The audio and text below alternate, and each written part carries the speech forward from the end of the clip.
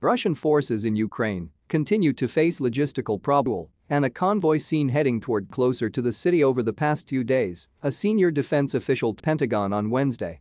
Ukrainian forces have been conducted north of Kyiv, the official said, adding that they might also at places to target the convoy. The official, who spoke on the condition of anonymity because he was not authorized to speak publicly, added that the Russian military leadership is aggressive in its targeting of civilian infrastructure, including a missile strike on Kyiv on Monday that killed several people.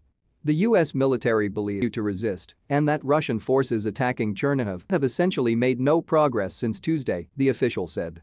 Russian soldiers have, however, been able to advance toward Kherson, which the official called a. By Wednesday evening, Ukrainian officials said Kherson had fallen to Russian forces.